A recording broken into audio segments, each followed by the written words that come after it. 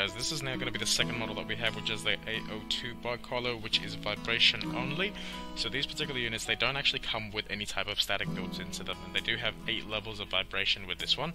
So I'm just going to go quickly take you guys through the actual setup of the device itself. Now of course, we do have just the actual unit here. They do come with a band, of course, which fits pretty much most small to medium dogs, and inside the kit as well, they do come with these 2 pins.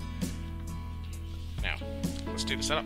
Now we first need to take this little back panel off, of course, to expose the battery tray, which is just this one here. These units, they do just take standard AAA batteries, so literally just click in place.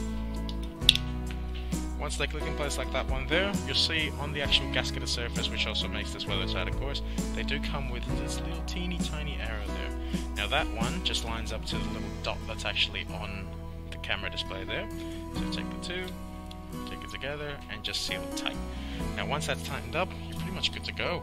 All you need to do in this next step is just to take the little pins here out of the kit itself, and you want to just hand tighten them onto these 2 little slots that are just here. So we got 1,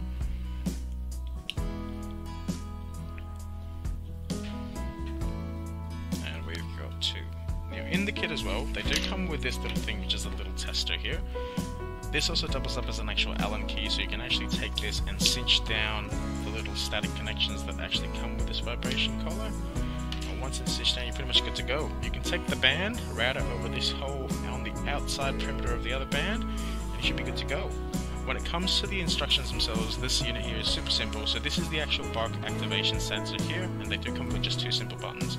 The one on the left hand side here is pretty much just going to be for the actual power options. So this is basically how sensitive of a pickup you want it to activate the actual vibration. So it goes from level 1, 2 and 3, all depends on how loud your dog barks. The louder they bark, the lower the settings you want to put it on. And on this other side here is actually the level of vibration that you can give the dog. So this goes all the way from level 1, 2, 3, 4, 5, 6, 7 and 8. So you can set it just depending on how hard of a vibration you want. That's pretty much it.